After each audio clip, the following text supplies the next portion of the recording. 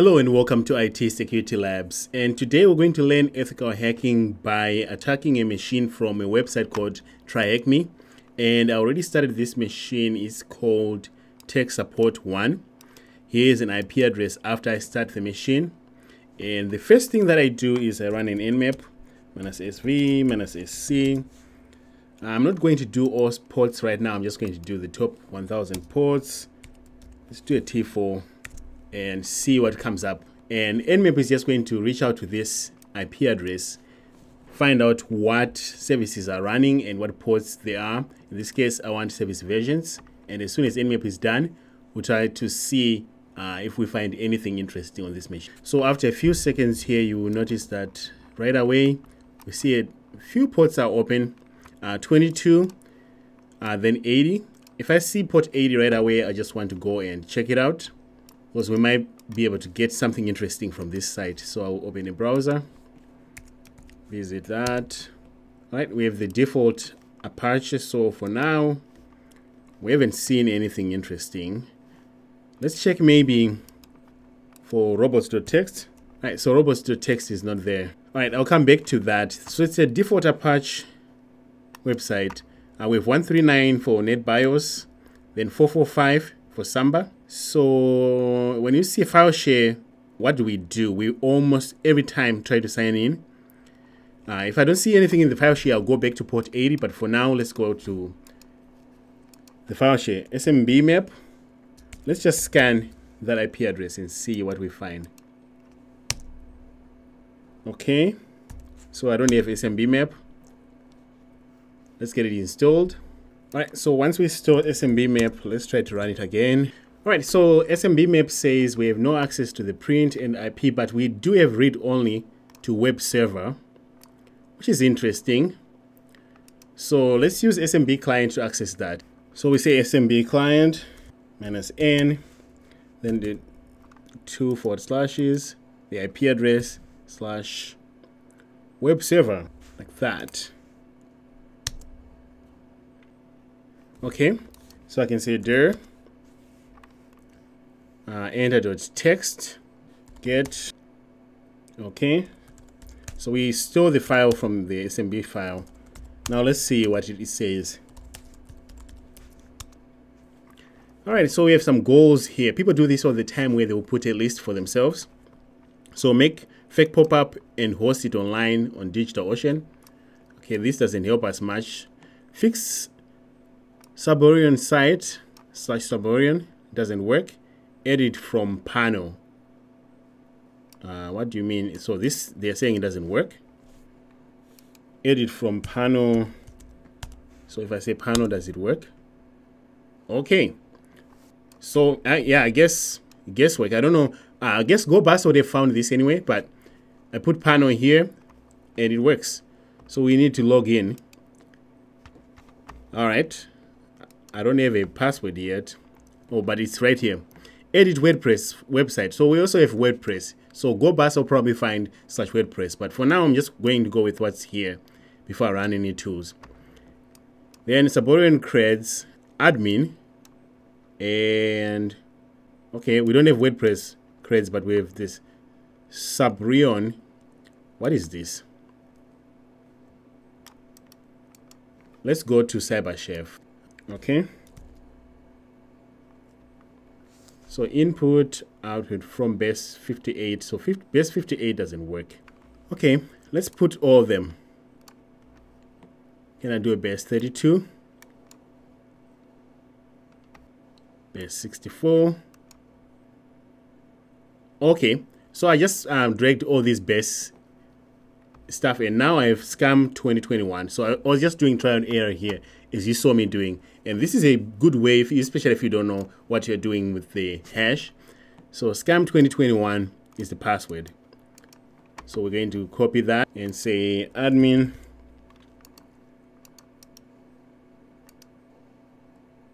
scam 2021. Let's see if we sign in. And boom, we're in. So it's kind of slow, but if you look all the way the left here, where my mouse is, it says Suborion CMS 4.2.1. That's the name here, right here. So we have a CMS and a version. We call our good friend searchsploit.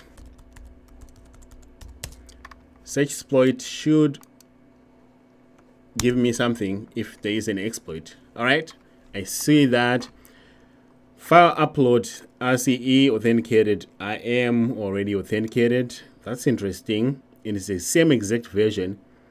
So I like this. Minus M.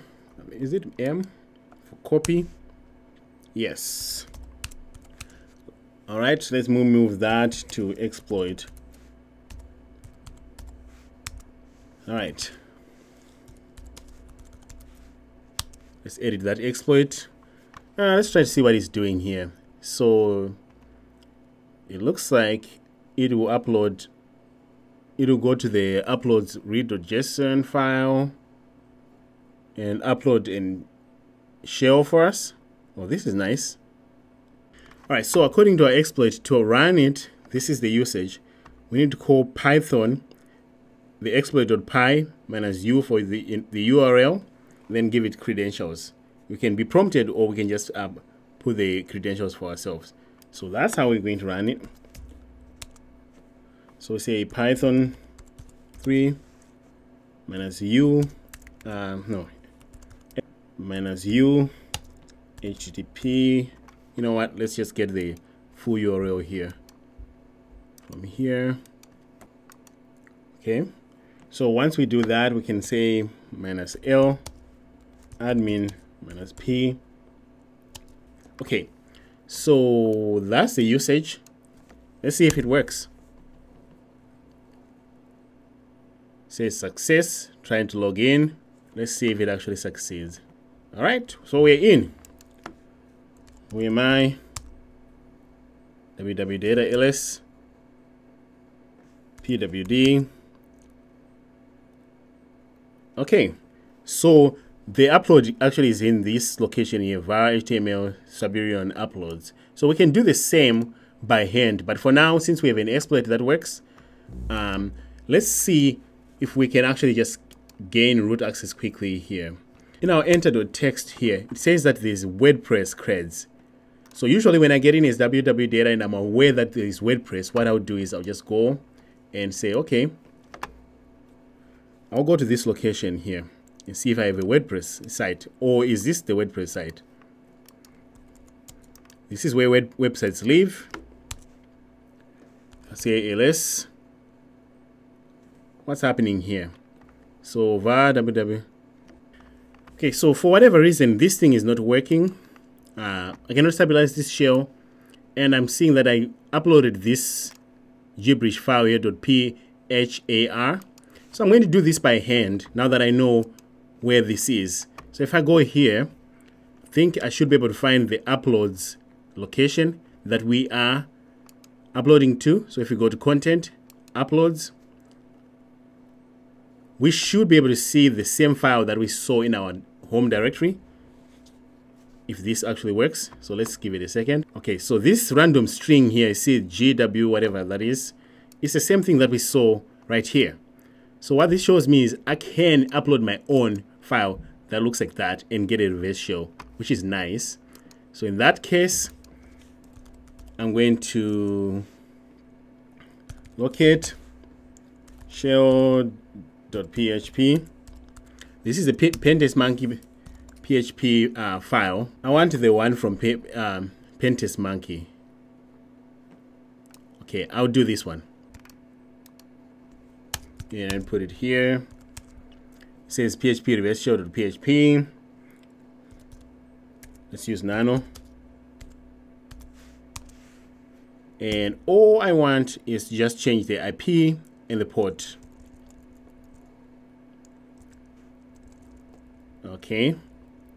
The port is actually fine. So the IP address that I need to put here is my tunnel IP. 10 to this one.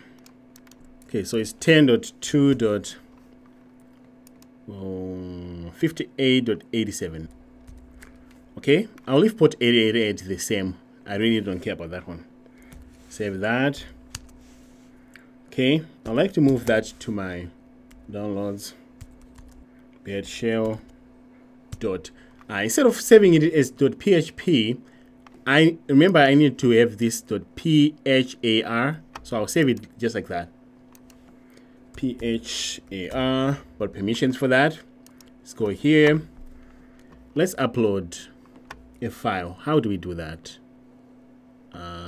Is it this? Select files, drag and drop or select files. So I'm hoping, okay, there's select files, downloads. There it is. Open that. Okay, so now that it's in here, I need to start my listener. Okay, so forget this one. I need to now say netcat -lv_np 8888. That's my port. While I'm listening, how do I trigger this? Get info. Link is right here. So let's click on the link. It's hanging. That's always good news. And boom, we got a shell. So let's try to fix this shell here using Python again. And this time it should work since we triggered it ourselves. All right. So we should have done it by hand anyway, manually. Okay. Color. Okay, ls. So pwd. Okay. So now we should go to cd/var/www. Let's see what's in there. So the HTML. Okay, so I do have the index.html. This is the one that we had. Here's another test. But we have a WordPress. WordPress is known for having the password anyway.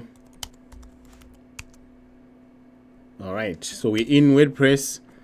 wp-config.php. This is the one that we are interested in.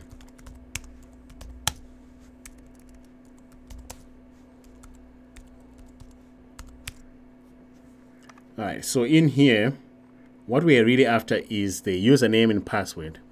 So it's usually somewhere in here. So here's the database password. Copy that and save it somewhere so I can actually keep it. All right. Once you find password, the first thing is password reuse. cd/home. Who do I have here? So I only have one user. Scam site. Okay. I'll try to reuse the password that I found in wp-config because people are very kind of said that way. All right, as you can see, it actually works. Sudo -l. Okay, we know that we have this icon here, so I need to do first go to GTF4 beans. You will notice that we do have icon, and all the way down here we can set the file to read. Let's just read root.txt because why not? So it's root.txt. Okay, now I need to say sudo conv, I believe, then point to this.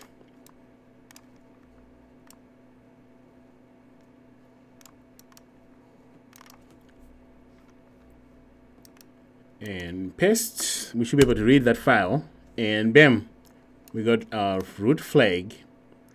We can also read etc shadow and correct the passwords if we have to, but for now let's verify that we actually succeeded in getting the correct flag. All right, so it said we succeeded. So that was how we solved the machine. Very easy and straightforward. I hope you learned something today. If you haven't, please remember to like and subscribe. Otherwise, I will see you next time. Thank you for watching.